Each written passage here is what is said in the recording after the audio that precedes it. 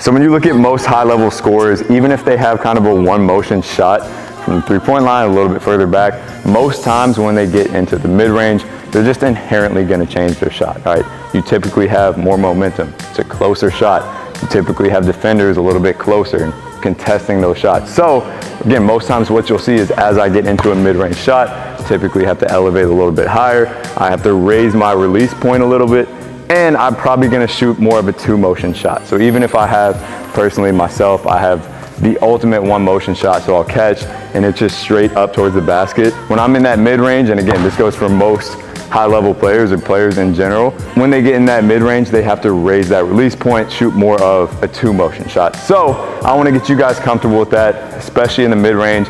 I think a lot of players try to stick with their regular jump shot, so to speak, and this can hurt them. This can cause them to get way too much power. This can cause them to get blocked. This can cause just an overall lack of confidence in their mid-range shot. So I'm gonna get you comfortable with elevating, shooting over defenders. Even if you're not the bounciest player in the world, I think this is a huge skill to have. Let's check it out.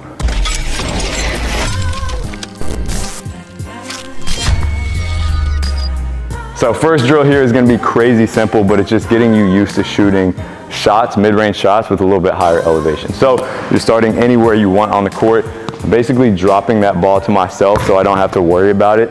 I'm taking 2 steps into it and as high as I can, jumping up through the ball and getting into that shot. So again, with jumping as high as you can, you're gonna have to slightly adjust that shot a little bit.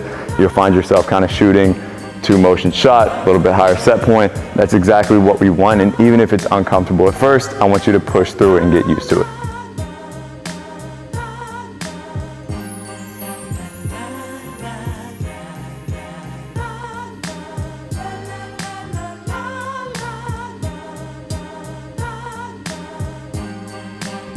Second one here, you can freestyle into it, so however you want to get into the mid-range, that's up to you. Pick and roll, ISO, one dribble pull up, whatever.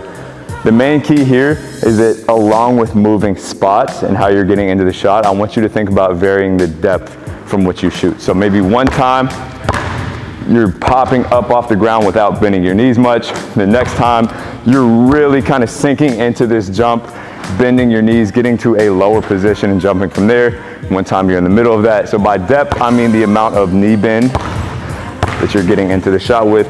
Every single time I want it to be a little bit different, but still trying to elevate as high as you can into the shot.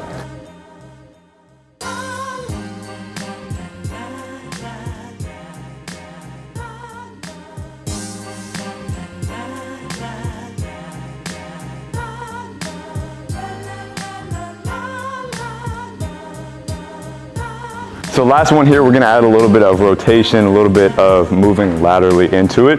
So I'm starting on the elbow here. From there, I'm pushing out, kind of throwing the ball out in front of me, trying to get at least 2 or outside of this opposite elbow. From there, obviously, I'm gonna have to kind of turn and rotate in mid-air with that mid-range shot. That's the goal, right? I want you to get used to not only jumping up, but also rotating a little bit, having to deal with fading a little bit, right? When you're dealing with heavy defense, heavy contest, there are times where you just ultimately have to do that.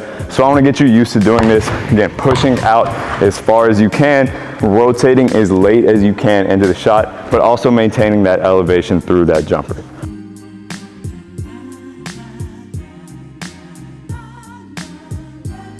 So this can definitely be a tough quality to train, especially for players who are a little bit less athletic. Obviously, I'm not the most athletic player in the world, but I will say I've worked really hard just over the course of my playing career, so to speak, to get comfortable shooting at the top of the jump when I'm coming down. And that's opened up a lot of opportunities, not only for myself, but for players that I train, and being able to elevate, to adjust in midair, and ultimately score from the mid-range a lot better. So is this a quality that you absolutely need in your game? Maybe not, but I do think with how the game's becoming way more athletic, higher speeds, this is something that you have to add if you want to make sure the mid-range game is a big part of your game. So hopefully you enjoyed this video. Make sure to follow me on Instagram at ByAnyMeansBasketball for a lot more, and stay tuned for more like this.